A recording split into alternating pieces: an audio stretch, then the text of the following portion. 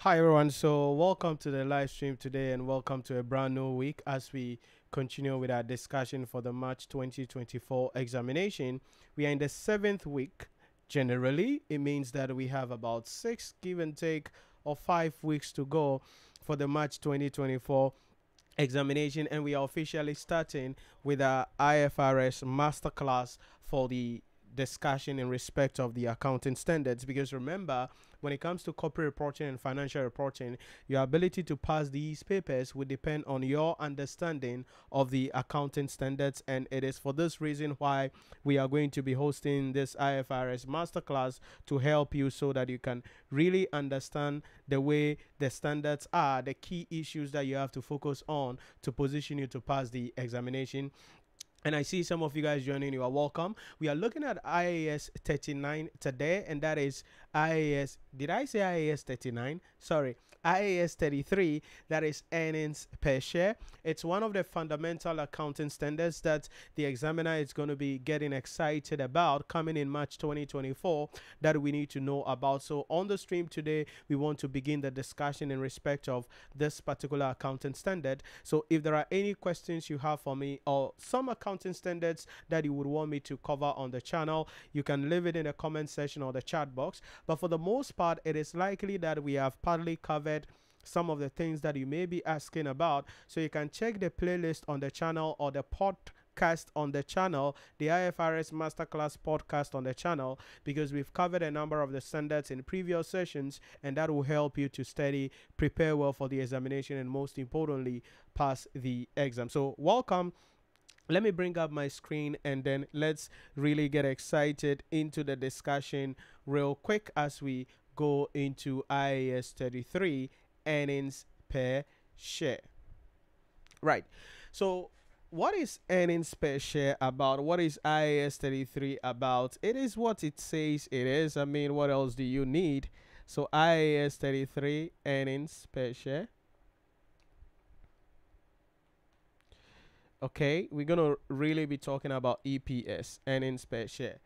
You know, at the end of the year, companies are going to be making profits after tax. And so it is important we identify the profits that the entity has made for the year, how much of that profit will be given or attributable to the shareholders. In other words, if we should distribute the profit for the year, how much will each shareholder get? That is what we mean by earnings per share. But there is a catch on that, so make sure you stay with me carefully as we unwind the principle. So just some few thoughts in respect of theoretical issues that we need to understand when it comes to the IAS 33. So let's look at some few key definitions and then we can open up the discussion. So earnings per share is the measure of the amount of profit earned by a company for each ordinary share. For each ordinary share. So how much profit that we have earned, when we distribute it, how much will be attributable to each share, ordinary share. That is what we mean by the earnings per share. So basically, it means that our earnings per share, EPS, is going to be the PATES. I'm going to explain what the heck that is in a moment, divided by wins. PATES divided by wins. So what is PATES? PATES is simply profit attributable to equity shareholders. Profit attributable to equity shareholders. That is what PATES is. Profit attributable to equity shareholders. Now, stay with me carefully, because when we say profit attributable to equity shareholders, what exactly do we mean by that? This is what we mean by profit attributable to equity shareholders. We are going to pick the profit after tax for the year. Okay? Profit after tax. And if it happens that the entity has preference shareholders, then dividend paid to the preference shareholders will be less. So we less dividend to preference shareholders. Now, the reason is that, dividend to preference shareholders will not be treated in the profit or loss account. They don't affect the profit. They are rather treated in the statement of changes in equity. So they wouldn't affect the profit for the year generally in that regard. So we're going to be lessing dividend that we are going to be paying to the equity shareholders, and because it wasn't treated in the P&L account, we have to subtract it from the profit after tax. Then if it happens that we are in a consolidated financial statement environment, then we have to also less dividend to non-controlling interest, NCI, non-controlling interest. This is if we are in a consolidated financial statement environment. So when we less these out, that is what gives us the earnings attributable to the equity shareholders, parties. Because the equity shareholders are the actual owners of the organization. So we want to find out the actual owners of the company. When we distribute the profit of the entity, how much will they get? That is why we deal with profit attributable to equity shareholders. Profit attributable to equity shareholders. That's very important. That's very important. The second thing is going to be the wins. Wins is simply weighted average number of equity shares. Weighted average number of equity shares.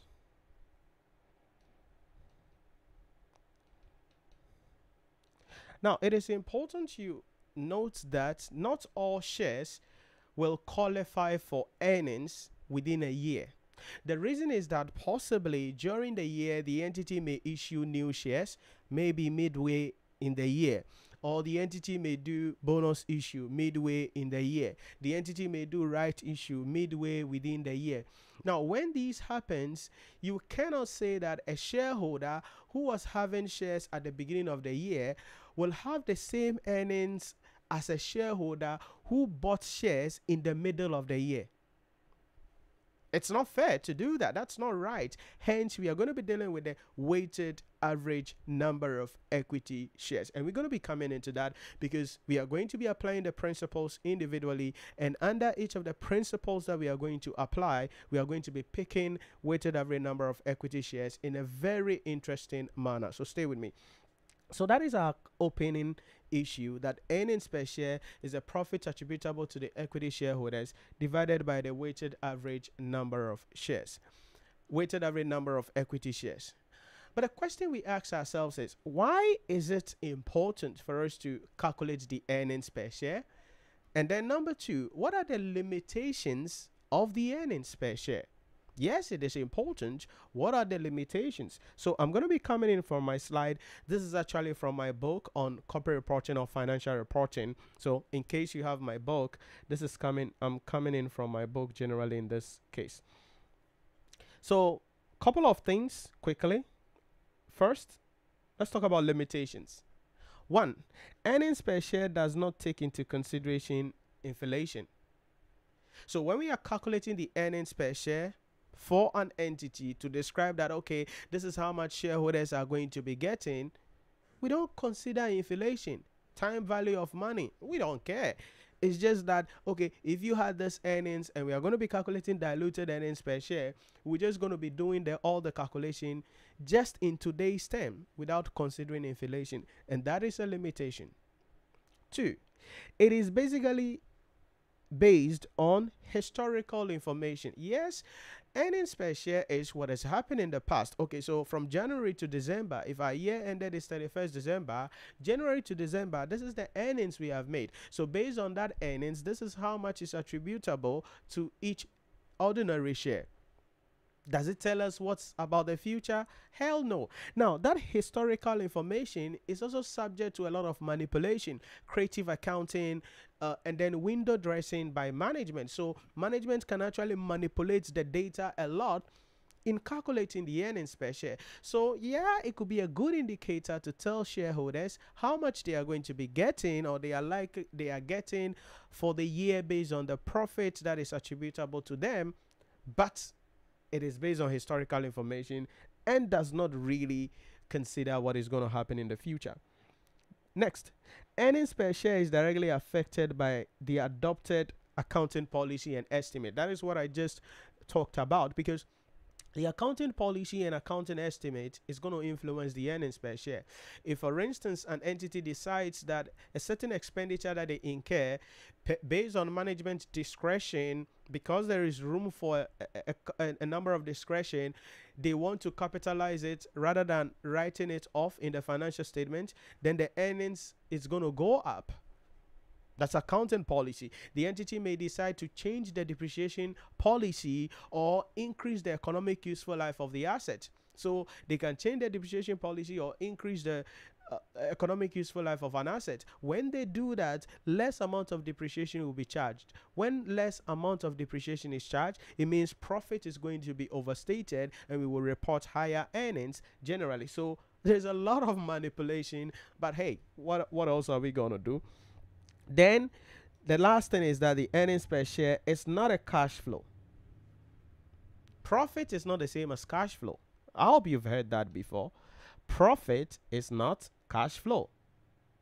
So an entity can record an accounting profit and say, oh, during the year we recorded a profit of da da da da da. You prepare their cash flow statement, or you look at their cash and cash equivalent and realize they have a huge bank overdraft, which is a current liability. So yeah, earnings is good. Potentially this is what you are going to get, but that is not cash flow, because cash flow is an essential indicator for the survival of a company. Because if we want to find out how an entity can expand and grow, how an entity can survive into the future, earnings per share is not a good indicator. Money, cash is king, is a better indicator generally. So these are a couple of limitations that we can use generally when it comes to dealing with the earnings per share in this particular discussion.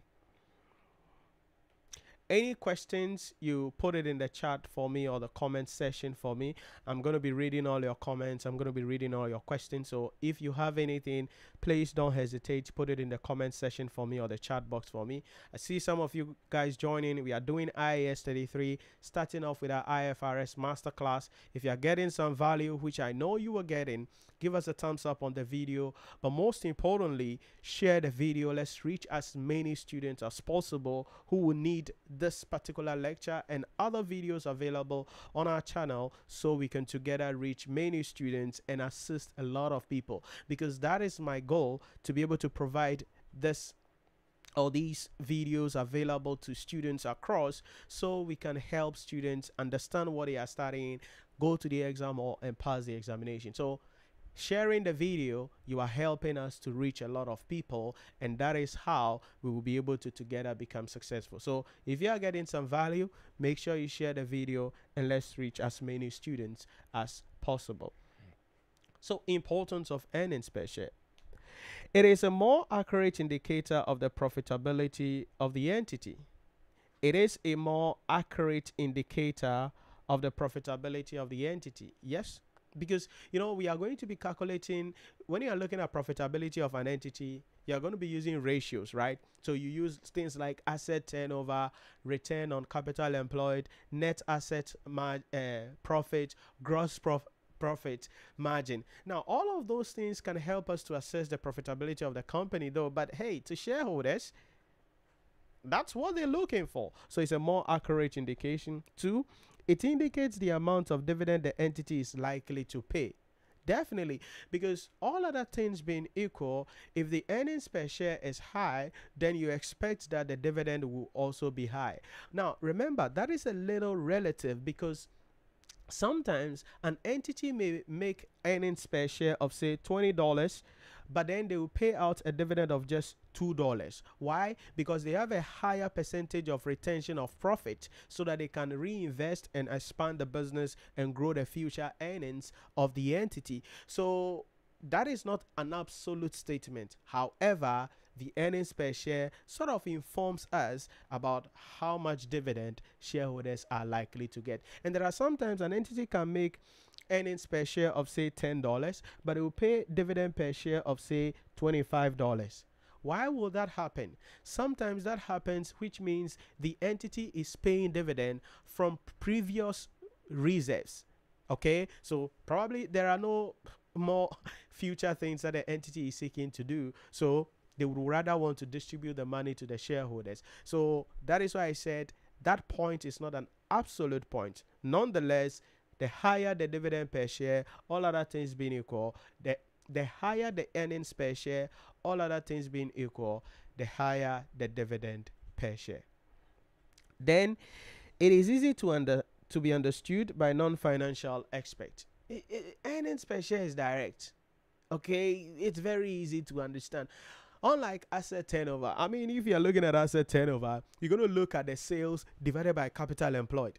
And in the calculation of the capital employed, there are a lot of things that go into the calculation of the capital employed. If you're looking at ROSI, profit before interest and tax divided by capital employed, again, there is a lot of things. And so for non-financial experts, on the average, boom, they can see their earnings. All right, this is how much I am going to likely to make from the investment that I made in this company. That's good, that's bad, then they can make their decision. So it is easy to be understood by non-financial experts. That is why when you see many companies, especially listed companies, at the bottom of their statement of profit or loss and other comprehensive income, you will see the earnings per share calculated, both the basic earnings per share and the diluted earnings per share, which is something we're going to be getting into in a moment. But these are the theoretical discussions that we need to understand. It is important, but also it has some limitations. It is important, but it has some limitations. So let's go. How do we then calculate the earnings per share? Earnings per share can broadly be divided into two categories. So we have what we call the basic earnings per share and then the diluted earnings per share. The way I want you to understand this in a simple term is that the basic earnings per share is what is actually happening now. It is the current earnings of the entity based on current conditions. Okay, so it is what is happening now. That is the basic earnings per share. What is happening now, today, based on current year, what is happening now. The diluted earnings per share is about potential. So that is what is likely to happen in the future. Okay, so it is a hypothetical calculation of the earnings per share. So it's a potential. It is possible, the future, what is likely to happen in the future. And we're going to be coming back into that in a moment. Now, under the basic earnings per share, there are three different scenarios that can come up. Number one is issue of shares at full market price. So during the year when an entity issues shares at full market price, how do we calculate the basic earnings per share? We're going to get into that, don't worry. Number two, bonus issue. Bonus issue is the issue of free shares to existing shareholders. It's just about converting reserves into share capital. So when an entity makes a bonus issue, what is the tax what is the basic earnings per share? How do we calculate it? We're going to come back to that in a moment. Then number three is going to be right issues. Now, whilst bonus issue is the issue of free shares to existing shareholders, meaning they won't pay anything for the additional shares that they are getting, right issue is the issue of new shares to existing shareholders at a price below the current market value. What does that mean? It means that if the current share price is $5 per share, in the right issue, we are issuing them new shares, but they're going to pay like $3 per share. And we're going to come to that, how we're going to be dealing with that. So these are the three key scenarios that can create or that can cause us or influence the calculation of the basic earnings per share. Under the diluted earnings per share, where we are talking about the potential, we are going to also have two things coming up or sometimes three things if we want to though, but two things broadly, and that is share options. We're going to get into this in a moment, don't worry. And the second thing is going to be issue of convertible loan notes. These are the two things that will really bring about dilution in the earnings per share. But there is an additional one, like I said, that is not really dilution, but if there is, convertible preference shares. Convertible preference shares. And I'm going to explain why I'm saying that one doesn't create a dilution that much in a moment. So these are the two things. Basic earnings per share, what is happening currently based on current conditions. Diluted earnings per share, the hypothetical, the future, the potential, what is likely to happen in the future. For the purpose of my presentation this afternoon, I'm going to be starting from the diluted earnings per share angle because it's an interesting area. That is where we're going to be having a lot of fun coming in. So I'm going to be starting from the diluted earnings per share angle. So like I said, diluted earnings per share is simply where we are looking at the potential of the fact that number of shares are likely to change. So the first thing we need to ask ourselves is, okay, if diluted earnings per share is about potential, it's about what is likely to happen in the future, it means that our diluted earnings per share will be equal to the PATS, profits attributable to equity shareholders, definitely, divided by the wins.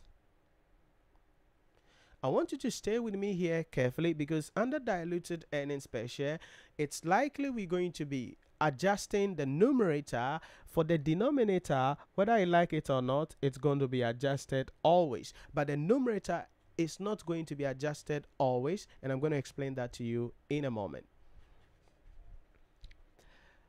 So a couple of things we need to understand as well will be to talk about the issue in respect of the potential ordinary shares, because diluted earnings per share is what is likely to happen in the future. So what we are saying here is that currently your earnings could be $2 per share, but we have given share options to the management of the company. We have issued convertible financial instrument, convertible bond. Now, they may not convert or they may not exercise the option. We don't care. But we want to calculate the earnings per share assuming they have converted at the beginning of the year. That is where the potential ordinary share comes in. So, when we talk about potential ordinary share, it is simply a financial instrument that may entitle a holder to ordinary shares. Let me give you some one-liner here. Potential ordinary share refers to a financial instrument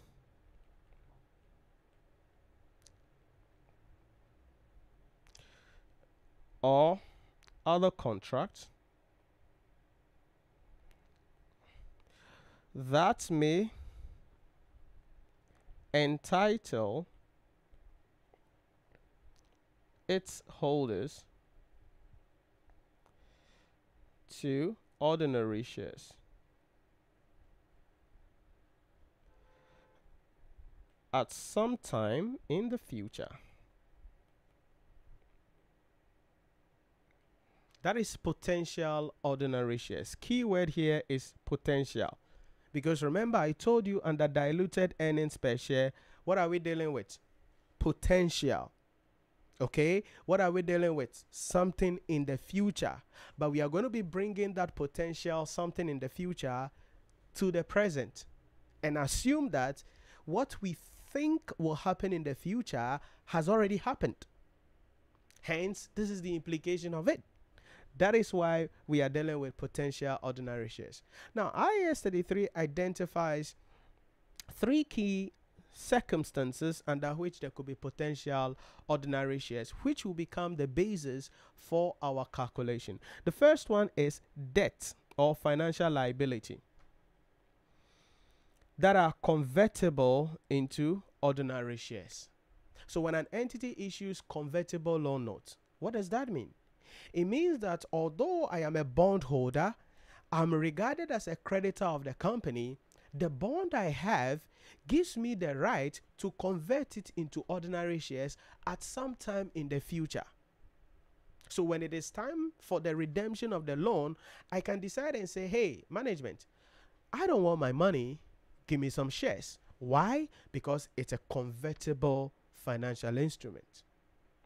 2, share warrants and options. Like I said, options are usually like a golden handcuff. I'm going to expand on that in a moment. Given to the management of the company, sometimes in order for them to remain within the organization for a number of years so that they can exercise that option later. We'll come to that in a moment. And then shares that will be issued upon the satisfaction of certain conditions resulting from contractual arrangements such as the purchase of a business or other assets. So that is the third category. So these are the 3 issues about potential ordinary shares. So it could be a debt instrument that is convertible into shares. It could be share warrant or share options, or it could be a contract that an entity has entered into, which means that if someone satisfies a certain condition, the person will receive some amount of shares. These 3 things create the avenue for dilution in the earnings per share. Now, you did chemistry back in high school. When we say something is diluted, it means its concentration reduces. So when we say diluted earnings per share, it means our earnings per share may be reduced as a result of these potential ordinary shares coming into the picture. That's the idea about that. And we're going to be expanding on this throughout my presentation today. So stay with me. So now that we know the idea about the potential ordinary shares, let's now take them one after the other and share some thoughts on them generally in the discussion. And we're going to be starting with the convertible loan notes. So number 1, convertible loan notes. Stay with me. Now, convertible loan notes means the holders of the loan notes have the right to convert the loan note into equity shares on the date of redemption, okay, or upon maturity. Now, convert but we want to let the current shareholders know about what will happen if these convertible loan notes holders convert. That's the idea here. So under the convertible loan note environment, our diluted earnings per share, it's going to be equal to profit attributable to equity shareholders, which is definitely going to be adjusted, divided by the weighted average number of equity shares. Again, that is also going to be adjusted. Now, stay with me. This is the principle. The principle here is that we are assuming, so just some assumptions to make us work. We are assuming that the convertible bondholders have converted at the beginning of the year. Okay, so bondholders have converted into equity shares at the beginning of the year.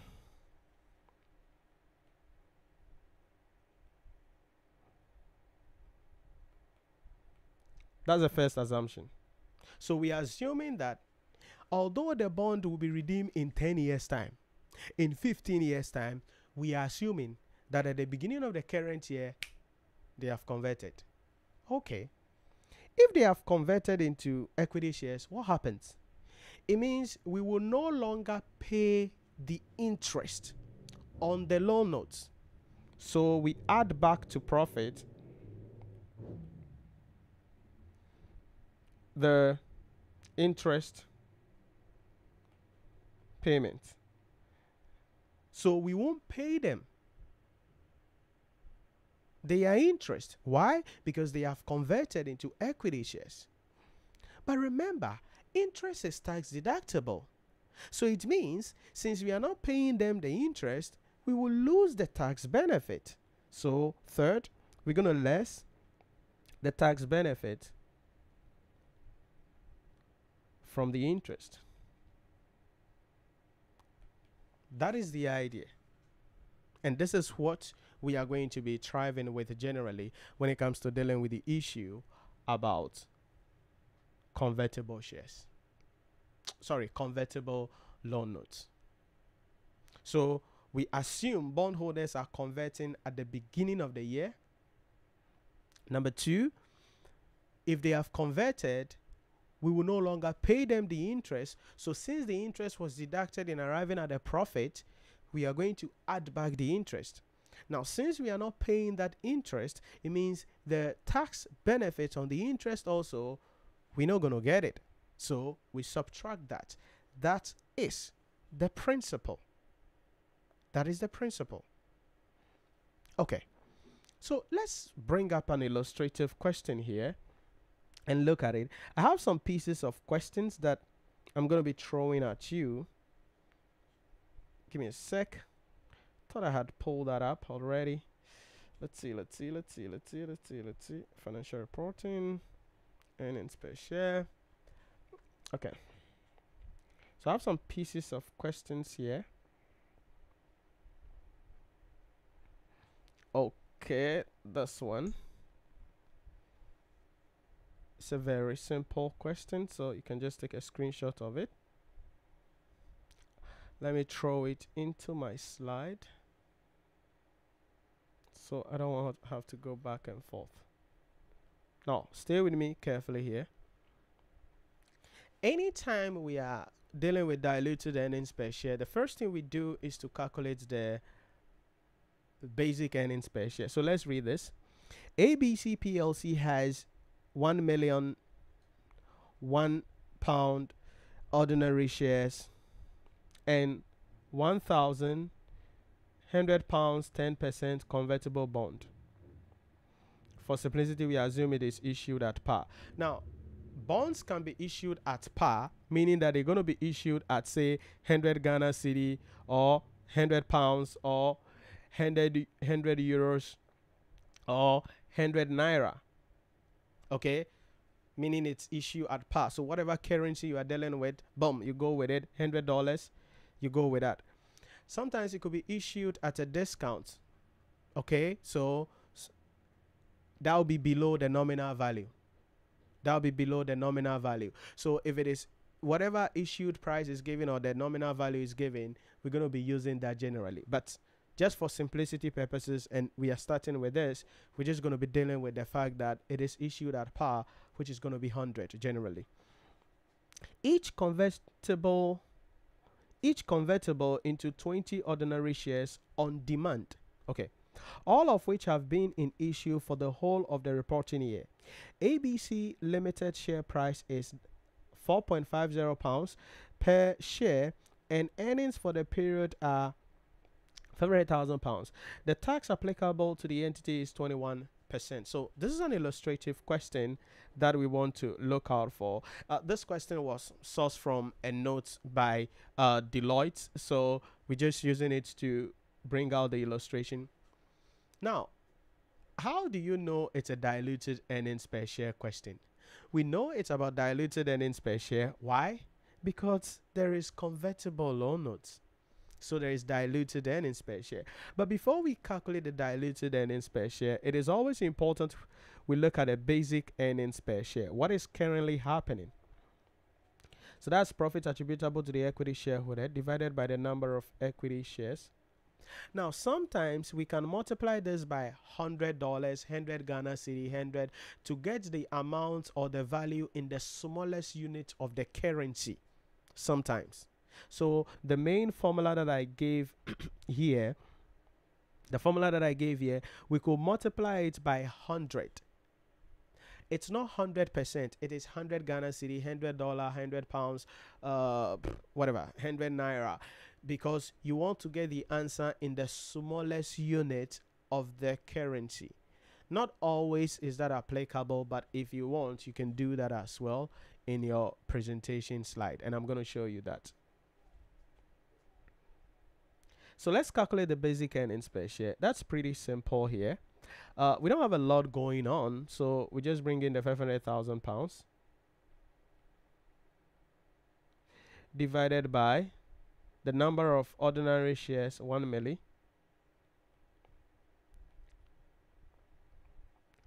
and let's see what we get. Oh, that should be $0.5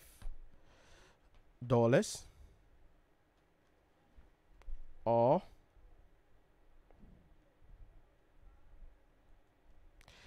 500, 1,000, yeah, $0.5. So that will be the earnings per share in dollars. Now stay with me. If we want to get that in the smallest unit of the currency, then we could multiply that by $100, and that will give us the answer in 50 pence. That was what I was talking to you about. So either 50p or $0.5, whichever way you are right. So the 100 is not 100%. It is 100 Ghana cedi, $100, 100 naira, 100 whatever the heck currency we're using. So it means currently shareholders, this is how much they get, $0.5 per share as their earnings. But there is a convertible shares in the question. So we want to let ordinary shareholders know what is likely to happen in the future as a result of the convertible shares. So we are going to apply the assumptions. We're going to assume that these guys are going to convert. So what do? We slash in our currency sign and bring in the profit for the year.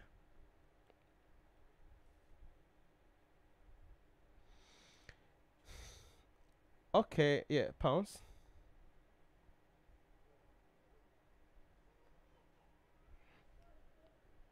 Right, thanks.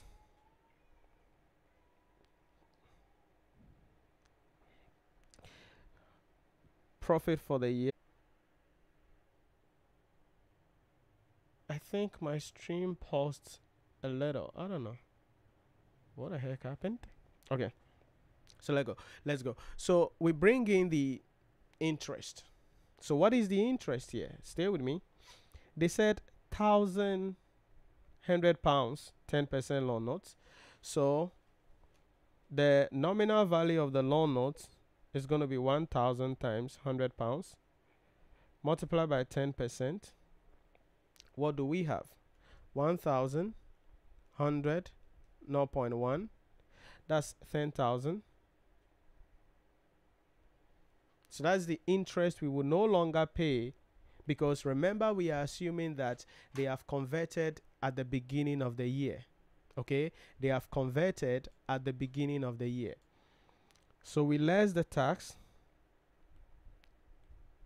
benefit, which is the 10,000 multiplied by the tax rate, 21%, and that should be 2,100.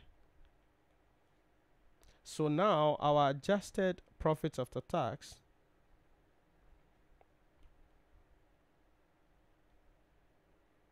which is what we're gonna use, it's gonna be how much? 500,000 plus, that'll be 7,900. So 507,900. You see that we are just applying the principle. We are just applying the principle. Okay.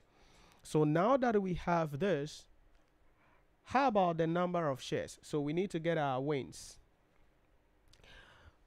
our weights, that is weighted average number of equity shares, will be the outstanding ordinary shares plus the number of shares to be converted from the convertible loan notes. So the potential ordinary shares. Okay, so what is the outstanding shares? As we used already here, 1 million. Now, how many shares will the equity share convertible loan note people get? We are told that each is going to get 220 ordinary shares. So remember, it is 1,000 times 100 pounds. Okay, and each is going to be 20. So divided by 100 times 20. So let's work it out. That was the figure we had here, the same figure we had here. So 1,100 by 20, and that's going to be 20,000. So this is 1 million, and this is 20,000.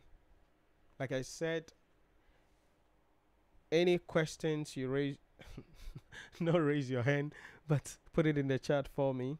And so that would be 1 million and 20,000. Like this. So this is our weighted average number of equity shares. Now we have the range, we have the adjusted earnings profit, so we can calculate that diluted. So our diluted earnings per share will be the adjusted 507,900 pounds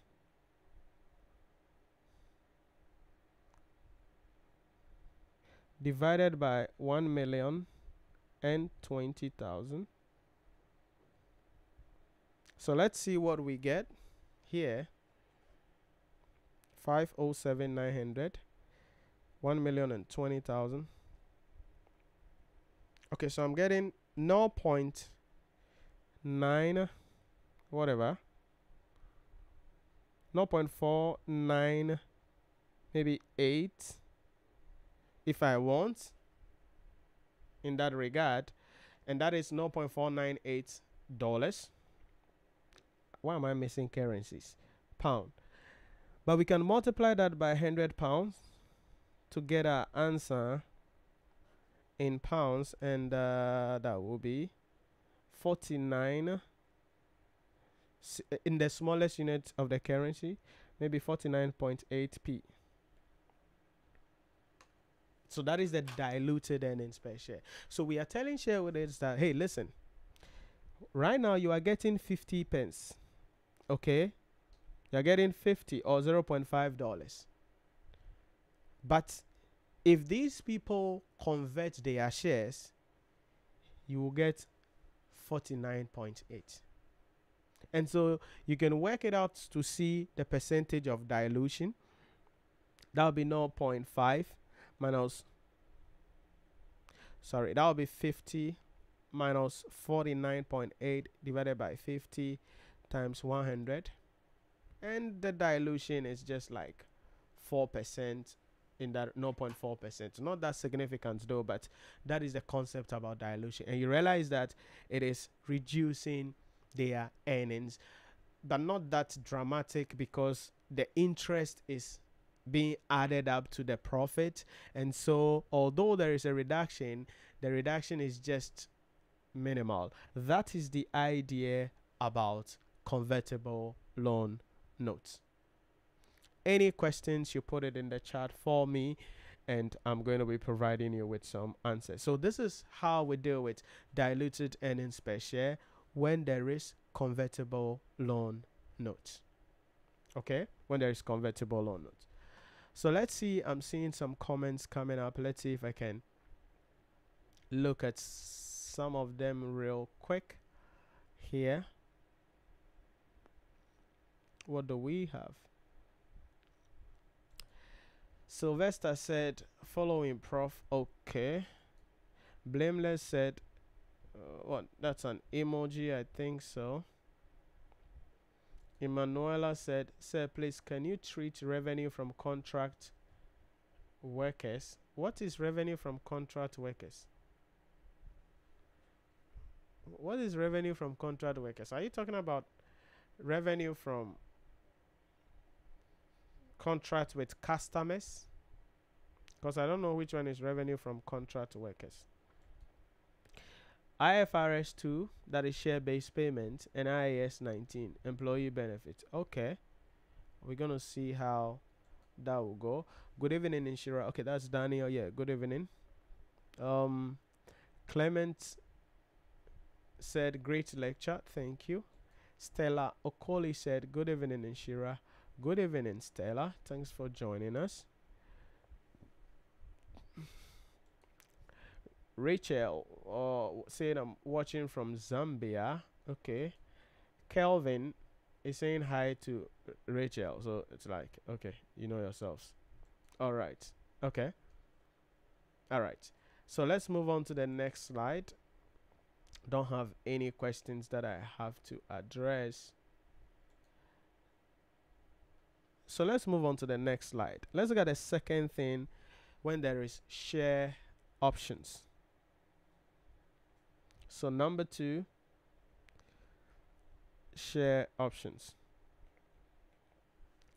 When there is share options, what's the implication of that generally on the financial statements? It's an interesting area as well. But share option, largely share option is covered by IFRS 2, share-based payment, but that's not what we're going to do here. We're just going to look at it from IAS 33 perspective. But the idea about share options, like I explained earlier, is what it says it is. It could be given to the employees of the company, which means that, okay, if you work for the company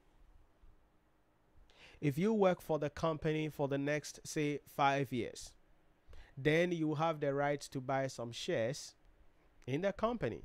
Now, usually the value at which they buy the shares will be lower than the share price at the time they will be buying the shares generally. That's where the profit comes in. So for instance, at the grant date, which is the date on which the option is made public and the announcement is made of the share option to the employees, that is the grant date. At the grant date, because it's a share option, management will say, okay, you work for this company for say 5 years, you're going to buy the shares at whatever, $20 per share. Now, suddenly by the end of the 5th year, if you run the company well, the share may go up by whatever the heck, maybe $40 per share. So the difference becomes your profit. That's the idea about share options. Now, share options have no effect on the profit for the year. So when it comes to share option and dealing with diluted earnings per share,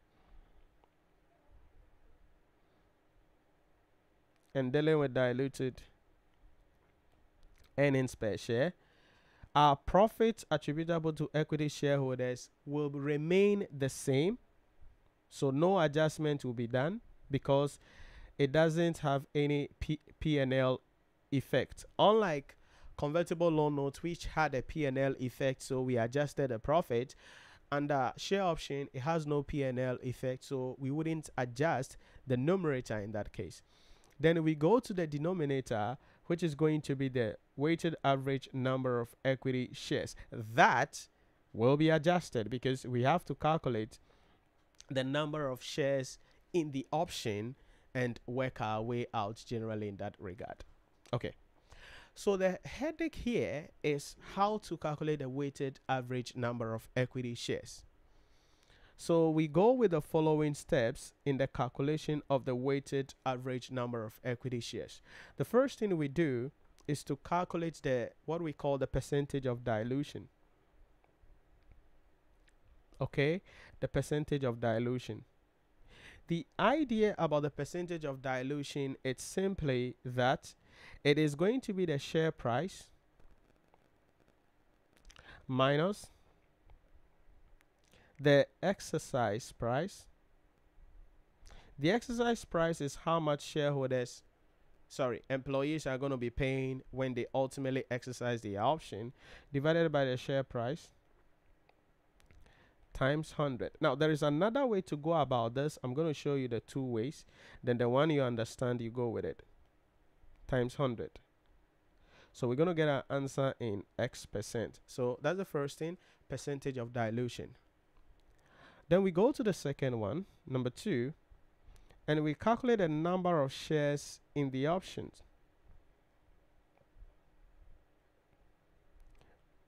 Number of shares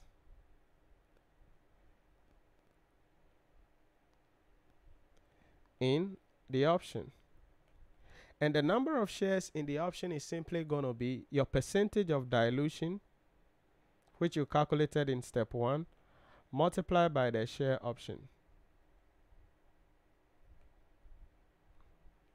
Your percentage of dilution, which you calculated in option 1, multiplied by the share option.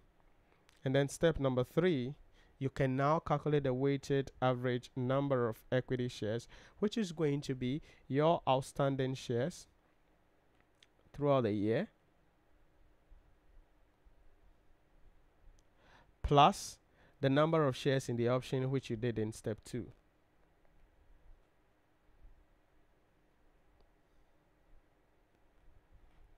Number of shares in the option, which you did in step 2. So this is how we calculate the weighted average number of equity shares when there is a share option.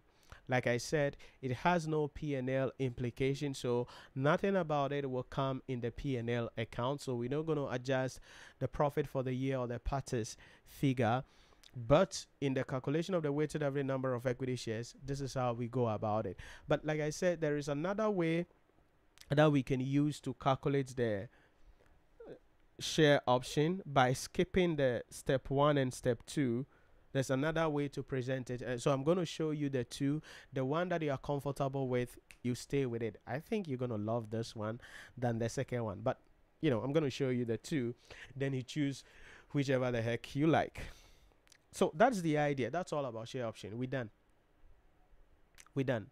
So let's bring up an illustrative question here and see what we can do. So let me pull up my slide. Again, this is also another illustrative question from a document by Deloitte. So just using it as an illustrative thing to understand the principle. There we go. Let's zoom it out.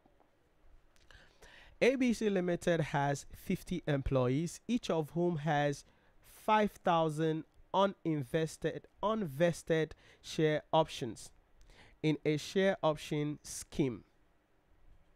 Okay, so there are 50 employees. Each of them has 1,000 unvested share options. So maybe we can start with taking some few things. So the share option is actually going to be,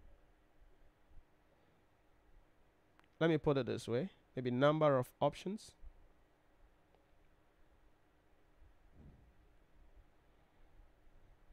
will be the number of employees multiplied by the share option that each of them gets. So that's 50 by 1,000.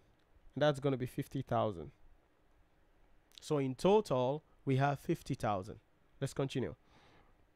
The exercise price of the option is £5, and the fair value of services still to be rendered by each employee, calculated in accordance with IFRS 2, is 1,200. So you got to be careful here about what the heck is going on, because there is an Easter egg here that we need to make sure we understand very well. So the exercise price. So in this question, they said the exercise price of the option is $5. And the fair value of services still to be rendered by each employee, calculated in accordance with IFRS 2, is 1,200. So the question we then have to ask ourselves is, what is the total exercise price? Because yes, although the price is 5, there is a value of services that they have not rendered yet. So in case, because we are assuming they are going to exercise the option now and not sometime in the future, we have to include the value of the service that they have not rendered yet in the exercise price. For that reason, the total exercise price, it's going to be equal to the normal exercise price plus the remaining as per the IFRS 2 calculation. So the normal exercise price plus the remaining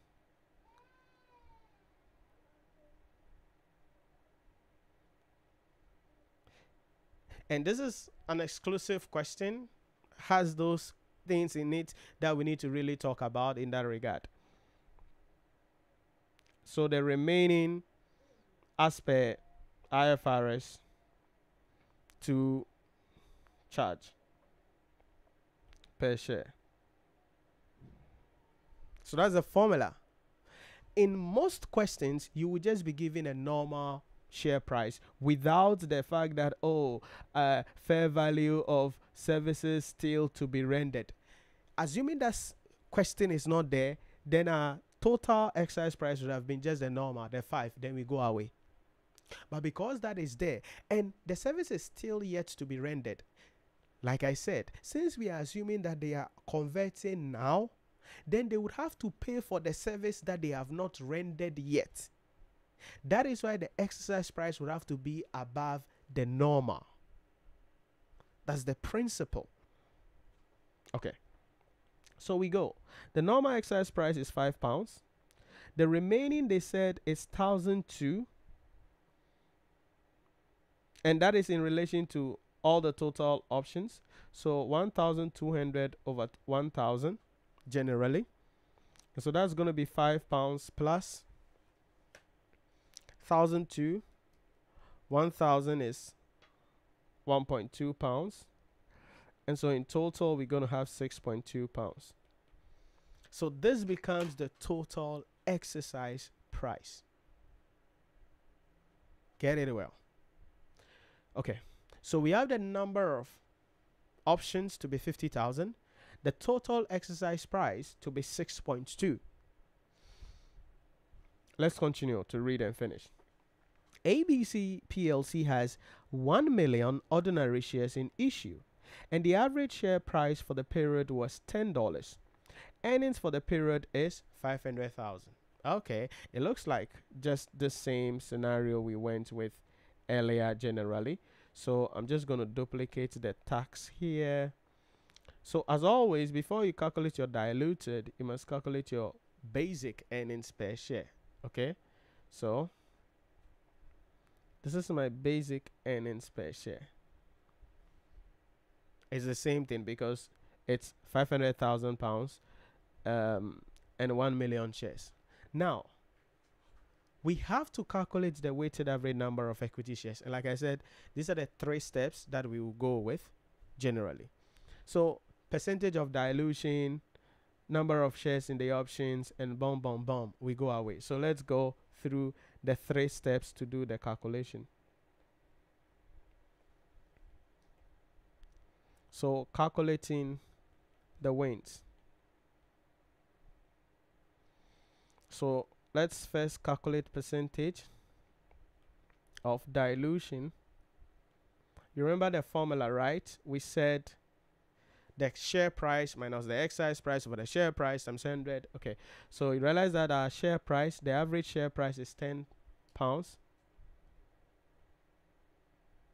So 10 minus the total exercise price we calculated 6.2 divided by £10 times 100.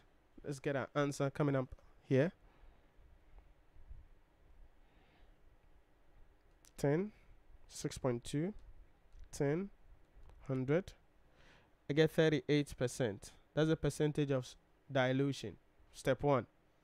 Step 2. What did we say? Number of shares in option. So number of shares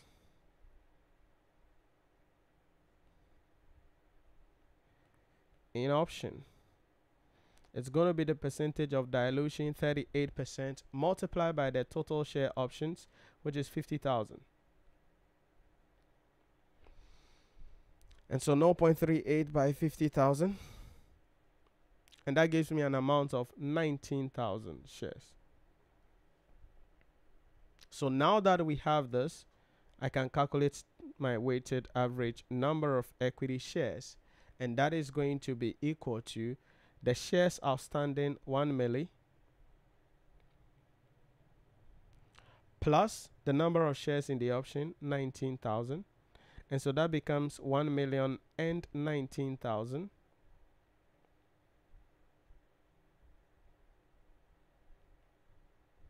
like this.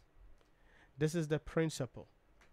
Now remember, like we said earlier, the share option, it has no implication on profit. So our profit figure is still going to be the same. So our profit is 500,000. So our diluted earnings per share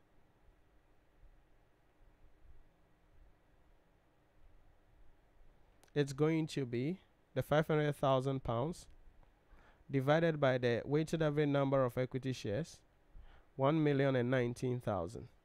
So let's see what we get, since we are multiplying by 100 pounds to get the answer in the smallest unit of the currency. 500,000, 1,019,000. Plenty zeros, times 100. Ooh, I'm getting 49 point, maybe 49.1 pence here. 49.1. That is the diluted earnings per share. So again, what are we telling shareholders? We are telling shareholders that your basic earnings per share is this, but now you are seeing your diluted earnings per share as that. So when the employees convert their shares today, you just get 49. So technically here they are losing about 90 pence in the in that particular case when it comes to what is happening here, or 9 pence in that regard. 9 pence in that regard. So that is the idea about diluted earnings per share when there is share option. When there is share options. But like I said, there is a way we can still calculate the number of shares in the option. So there's an alternative way to calculate the number of shares in the option. Let me show you that as well. And like I said, you can decide which one you want to go with generally. I don't want my feet bless out. So number of the shares in the options, this one, we can just calculate it this way using a certain formula. And so what we're going to say is that we will bring in the number of options times the exercise price divided by the average price for the period. That's all. Number of options multiplied by the exercise price divided by the average share price for the period.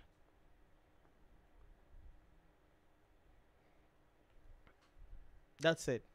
Now, so in that way, there are 50 employees, if you remember. Each of them gets 1,000. The exercise price, we calculated it to be 6.2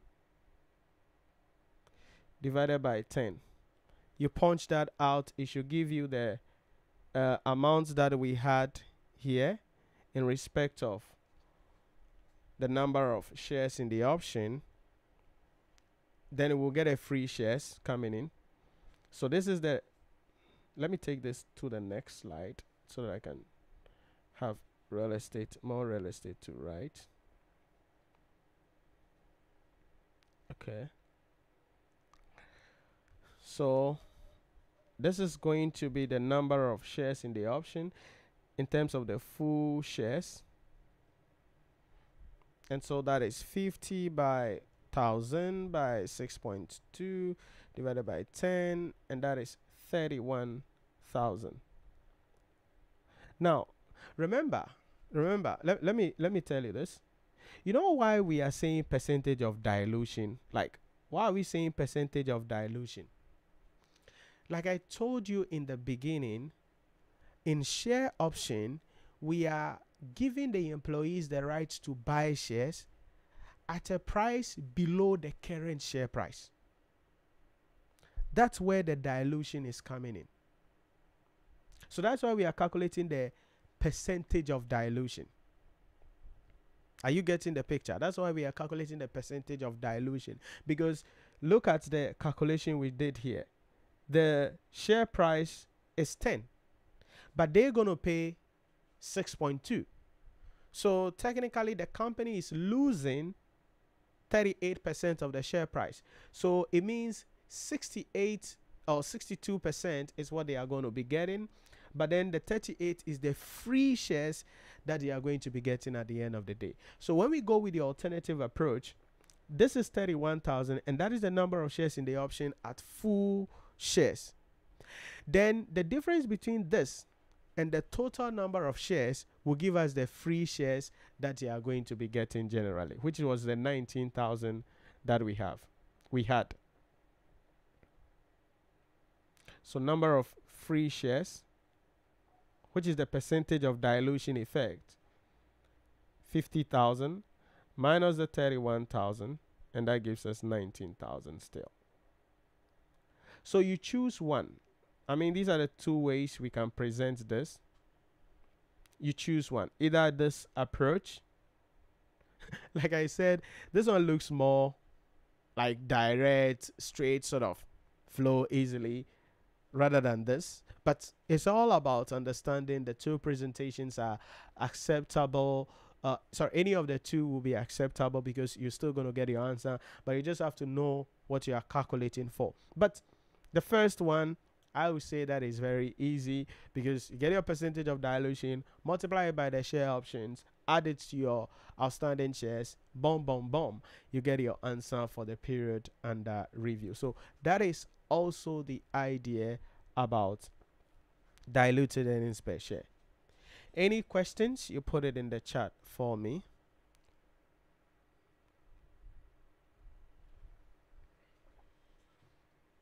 Any questions, you put it in the chat for me. So we started here for slide 1. And then slide 2 for the calculation of the weights.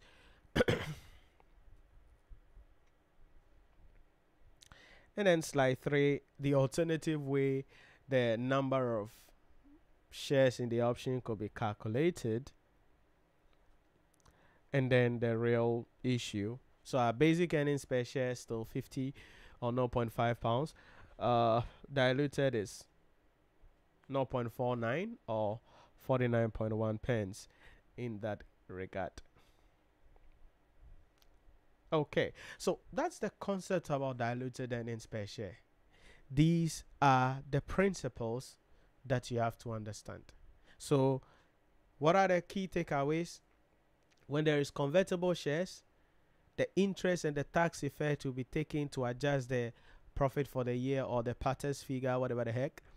Then we will calculate our weighted average number of equity shares.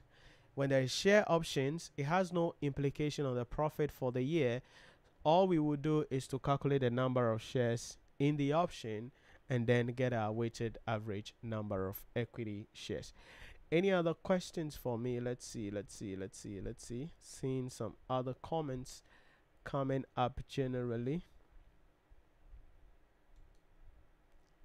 Debo said, please treat consolidated financial statements. Okay. Yeah, we'll be looking at consolidation, but you can check the channel again, the playlist. We have videos on consolidation on the channel. You can check those videos out covering almost everything. And then there is also another podcast session, consolidated masterclass podcast session again on the channel here on YouTube. So you just check, you see the podcast consolidation masterclass, and you see the videos on consolidated financial statements there. But we're going to be covering some issues about that as well during our live sessions this semester. But like I said, you can refer to those videos and start studying and looking at them in that case. Alan said following. Okay. And that's from Facebook. All right. Any other questions for me? Any other questions for me? All right. So now we put the pieces together to then solve a full question. Because now we've looked at the convertible loan notes on its own, and we've looked at the share options separately. So if I'm seeing a chat coming up, I said, can we get your timetable? Timetable for our lectures or what? You can send a message on WhatsApp. You can see the number on the banner there. You can send a WhatsApp message about that, and the timetable for our class will be given to you. In that, all will be sent to you, and details about our class will be sent to you. In that case, that's from Gerald there. So you can send a message on WhatsApp. You can see the number in the banner there, or if I bring the screen up, there's a number as well that you're going to be seeing, 0501149296, and you'll be able to get access to our timetable. Okay, so now let's put the two together by looking at a very complex question. And this is a question from ICAG, that is Nigeria. Okay, financial reporting Nigeria, November 2022. This is a question that was brought where students were required to calculate the earnings per share, taking into consideration the fact that there are options in the picture. There are options in the picture here, and there are convertible bonds here, and there is also convertible preference shares here. And so the examiner asked students to first rank the potential ordinary shares, which we will get into, and then we should calculate the diluted earnings per share for the year ended 31st December 2020, and that was for 7 marks. So this was an ICAG question, and we're going to use this as a guinea pig to bring the two principles together. However, we're going to be doing that on Wednesday, God willing, as we wrap up on the discussion here. So I'm going to be wrapping up around here today. God willing, Wednesday, same time, I'll be coming your way as we continue with the IFRS Masterclass. And we're going to be opening up on Wednesday with this question where we apply the two principles in one single question and see how diluted earnings per share is actually calculated in an examinable environment or question. Then we apply these principles generally. So that's it about that. Thank you very much for watching. Those of you with a thumbs up on the video, we really appreciate it. It really helps us a lot. Those of you also sharing the video, it's really helpful for us because that helps us to reach as many students as possible. So God willing, Wednesday, I'll be coming your way at 4:30 p.m. as we try to wrap up on the diluted earnings per share and then start or continue with the basic earnings per share, because there are a couple of principles that we have to really take into consideration. So enjoy the rest of your week, and I'll catch you on Wednesday at 4:30 p.m. as we continue with our discussion. Stay safe and take care.